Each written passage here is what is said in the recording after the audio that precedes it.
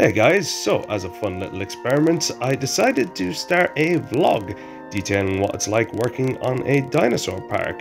The following is an account of half a week working in Jurassic New Park, and I hope you guys enjoy. So, job for today, I believe, is I'm going to be setting up our new fossil dig area, which is where we got several plates that we're going to be putting into the ground, covering with a layer of sand. And we are going to be allowing kids to dig up their own fossils. There's a lot of Tyrannosaur bones coming out of this plate, like an embossed effect. So that's going to be pretty cool. Another exciting bit of information is that we also have a 3D printer that we're hoping to get set up, and we're going to start printing fossils to stick in that, as well as little extra tidbits for kids to dig up. So it's going to be fun. However, before that could be dealt with, I had to deal with another issue, which was the case on a faulty T-Rex speaker for a Tyrannosaurus ride, which would turn out to be quite the challenge.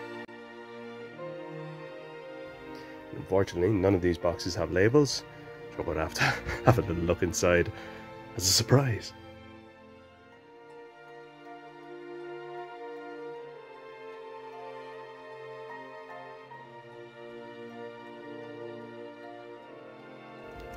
And what look to be absolutely enormous speakers, far bigger than the ones for our dinosaurs. So I'm not too sure what these are being used for yet.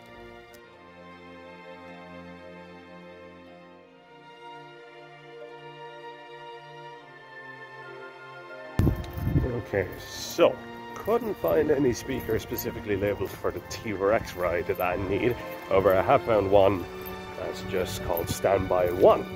So I'm hoping that this is going to work. It might take a bit of fiddling around, but if the T-Rex starts barking at me, I guess we'll know it's not the right one.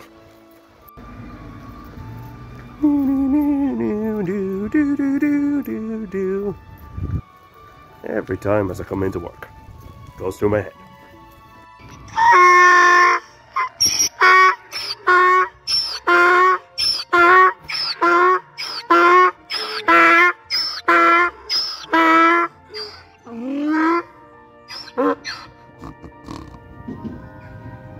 Hello to you too.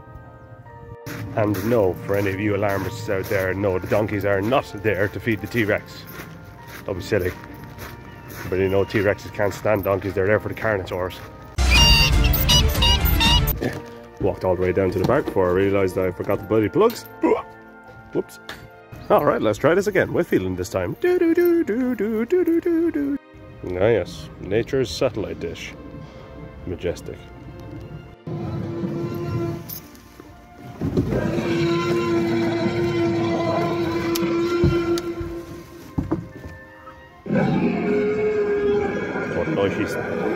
What noisy stationary T-Rex.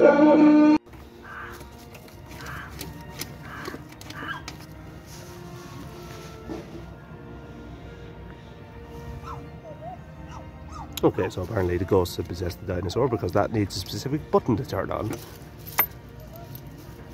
Fun day here at the park. Okay, so just because there's no simple jobs in a dinosaur park, turns out this is actually the wrong, the wrong kind of end for this kind of speaker. So I'm gonna have to see if I can find the correct plug. Or this is gonna be a really long job. Okay, so it turns out that none of the new speakers came with the correct type of connection, so we had to fish out this old one from God knows where. So come on, third time's a charm. This time we can do it, I swear. If it fails this time, I am literally throwing my hat at it.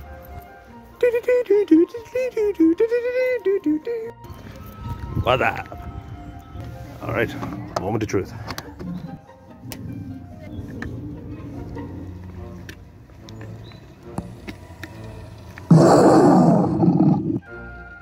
Oh, that's loud.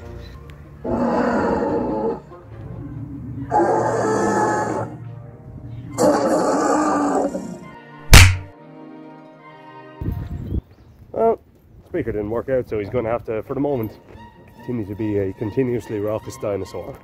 So the speaker didn't work, my watch is after breaking, and an admittedly very nice lady asked me if I could grab her peacock feather from one of the enclosures, so now my hands are covered in bird shit as well.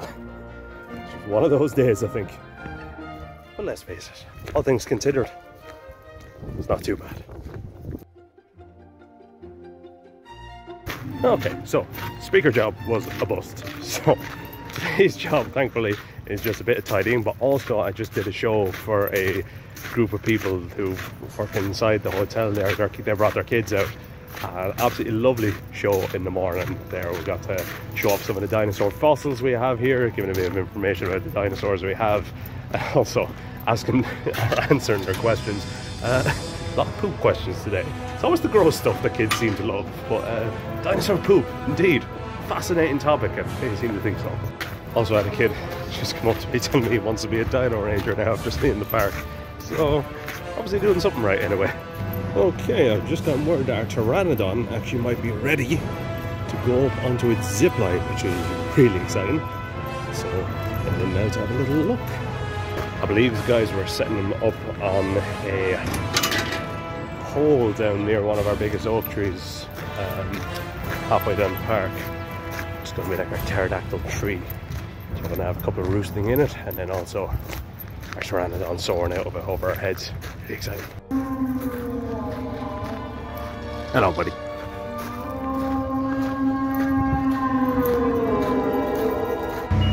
Okay, so we have a rough game plan of what we're doing. We're going to get this guy, or the wire for him, 12 foot off the ground, so that he will hopefully be suspended 9 foot in the air, swooping through the air with his wings moving. It's going to be pretty cool.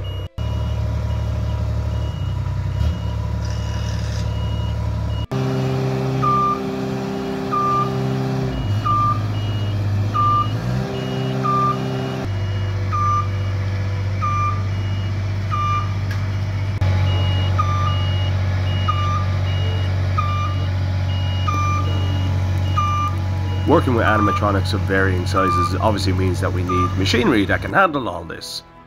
And luckily, with the intervention of a machine such as this loader, it meant that we were able to get the Pteranodon up safe and sound, and I can't wait to show you guys soon, in a future video.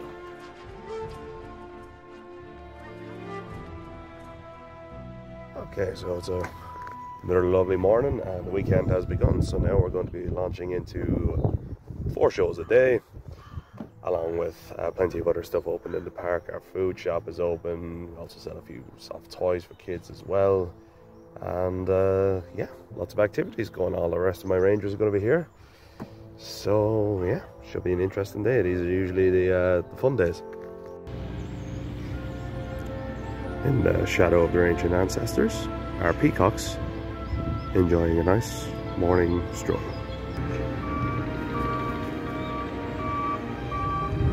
Rude. And with the park nice and decently busy, it was time to put on some dinosaur fossil shows. A T-Rex, as I said, is what we call a carnivore. And hands up here if you can tell me what a carnivore eats. Yes, buddy. Meat. Exactly right. T-Rex was a meat-eating dinosaur. 6-foot bullwhip. Some of their tails, very famous as gentle giants, which they were, still wouldn't want to mess with them. They could definitely defend them for a very long time. There was only one fossil discovered of this dinosaur. Largest claw ever dug up. Now this is a life-size reconstruction of it. And it's one heck of a fingernail, I can tell you guys. I'm actually going to ask you guys a question. Those claws are going to swing. So, after traumatizing some children, we set about performing some of our other duties, such as training some of our animals, like Billy the goat, which, in all fairness to it, had a good degree of success, before trying to train the lads on the use of the whip, which had admittedly less success. It was time to finish up another day and another week at Jurassic New Park. So, it's been a lively week, and while some jobs like our Brachiosaurus there, our dear old speaker job didn't go to plan, there's been lots of good work done this week there. The shed for our new bouncy castle is coming along nicely, and say hello to a Stegosaurus. You can see the shed in the background. Our Triceratops is a bit silent for the moment there. We'll wake her up soon enough. But it's nice to take a walk around at the end of a busy week there now. It's a little bit of a reward to myself, especially on a lovely evening like this. And see Billy here again, playing with some of your new toys, Billy, aren't you? Going over to say hello.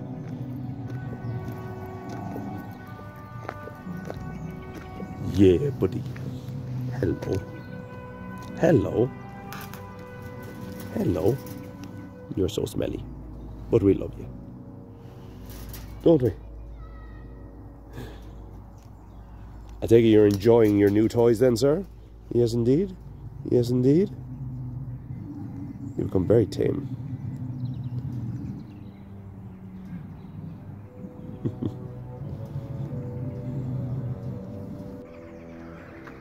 Our Spinosaurus, which I was very excited when just after I joined I heard we were getting one of these.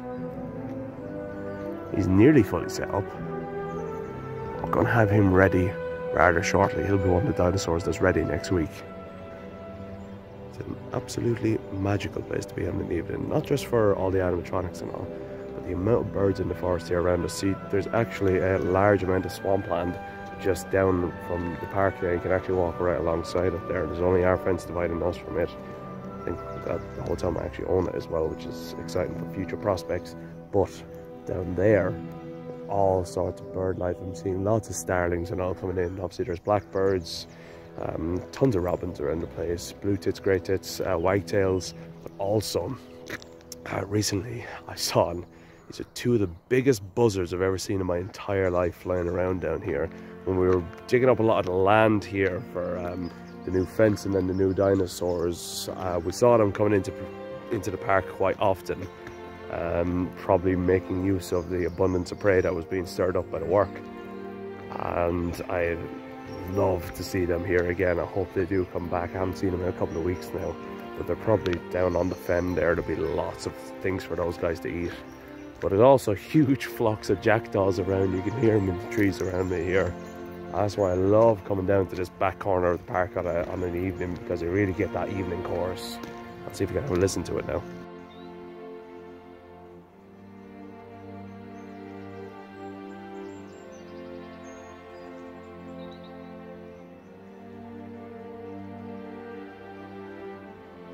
And unfortunately, while it does kind of ruin the ambience of the place, this is a handy spot in the park to practice some of the whip cracking there, because it's away from the hotel, so I won't get any complaints about guests from the sonic cracks.